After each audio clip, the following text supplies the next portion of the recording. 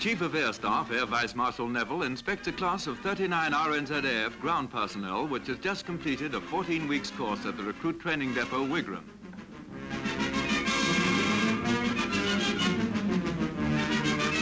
Air Vice Marshal Neville takes the salute at the march past, in which members of the next 3 courses also take part.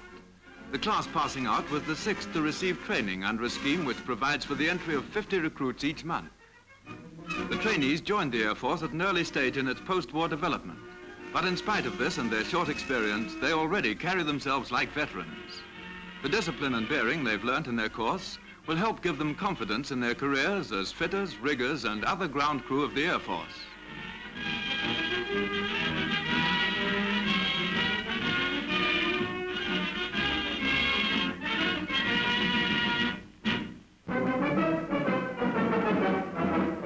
At the Treaty House, Waitangi, holidaymakers witness a simple but impressive naval ceremony commemorating the signing of the Treaty of Waitangi by New Zealand's first governor, Captain William Hobson, R.N. The government is represented by the Minister of Lands, Mr. Skinner, who arrives accompanied by the Chief of Naval Staff, Commodore G.W.G. Simpson, who takes the salute.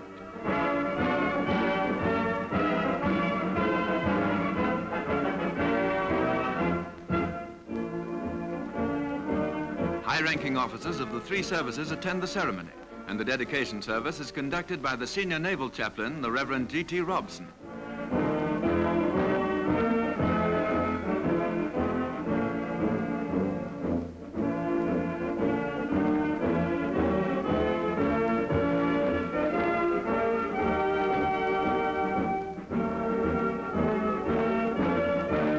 The ceremony concludes with the hoisting of the Union Jack on the historic spot at 11 o'clock, the time of the signing of the Treaty of Waitangi 108 years before.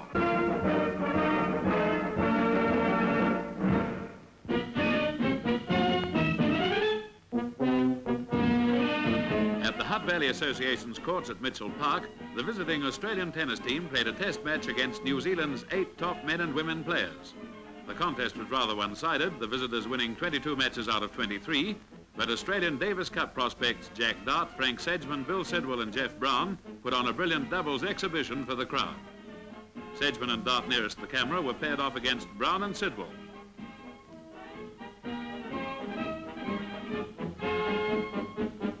Sedgman serves to Sidwell, a good fast one. It's returned and Sedgman sends it to Brown. Brown's 2-handed backhand doesn't give Dart a chance. Sedgman to Brown, Brown lobs, and Dart puts it away with a beautiful smash. Most spectacular of the Australians is Jeff Brown with a cannonball service, a 2-handed backhand, and a left-hand forehand. Brown was Wimbledon finalist in 1946. Brown to Sedgman. He returns it, and Brown's shot hits the net and just trickles over. Brown serves another fast one. Sedgman returns it, but it's intercepted at the net by Sidwell. Sedgman lobs high, and Sidwell gets in a terrific smash. Dart just gets to it, but all the Australians have powerful smashers and anything overhead is punished severely. This time Brown puts it away for keeps. Big singles match of the day is between Ron Mackenzie of New Zealand on the left and Bill Sidwell of Australia, the top man in each team. Sidwell at the far end serves to Mackenzie. Mackenzie takes it on his backhand and Sidwell comes to the net, but he's passed by a beautiful cross-court shot from Mackenzie. Sidwell's all-round superiority soon becomes apparent, and he forces Mackenzie into errors.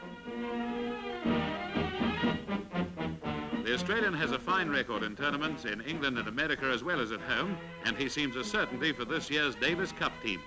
Mackenzie fought back in the second set, but Sidwell had little difficulty in winning in 2 straight sets.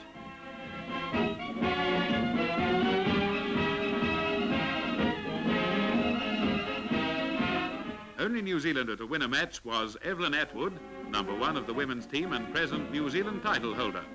She also took a set off Māori Tumi, top lady for Australia, who shows that it's not only the Australian men who hit hard.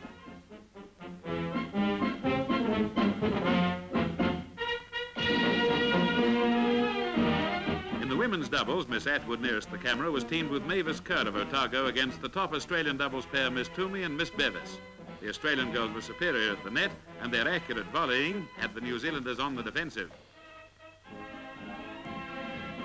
Miss Tumi serves to Miss Atwood, who lobs high, Toomey takes it, and the Australian girls storm the net, and Miss Toomey puts a brilliant volley right on the line. It's all over with the score 22-1 in Australia's favour. New Zealand tennis would benefit greatly from more of these matches with the Australians, who are among the best in the world.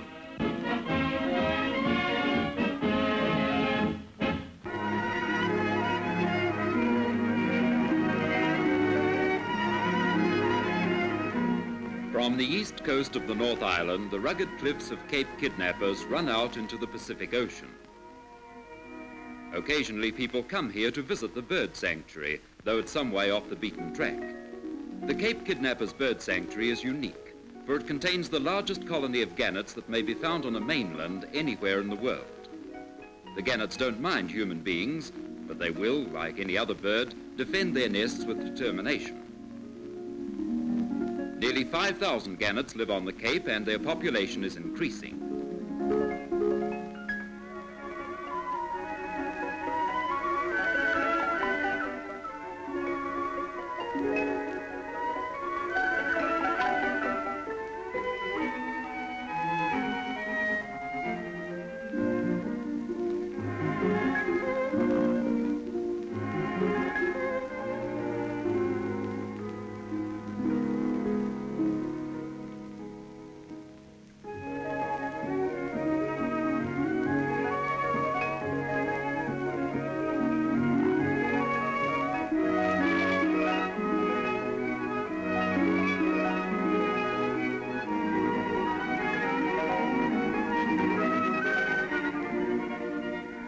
Gannets, as a rule, lay only one egg in the breeding season, and when the chick hatches out, it's just as awkward and bewildered as any other chick.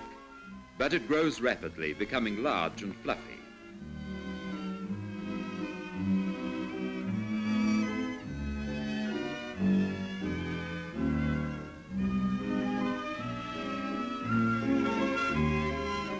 Then it loses its fluff and the quills and wings begin to grow. Feeding time. The chick is pleading for food from its parent. The mother has already swallowed and digested the chick's meal, but by reaching deeply enough, the young one is able to recover it.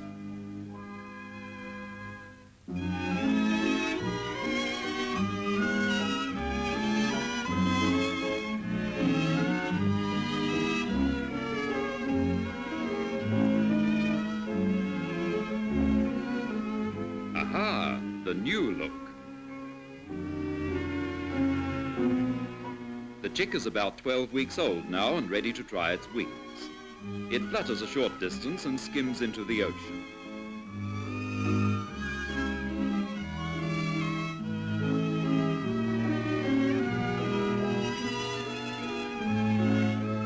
High above, the parent birds keep an eye on their offspring's first attempts at flight. But soon they too will be cleaving the sky with the same easy grace.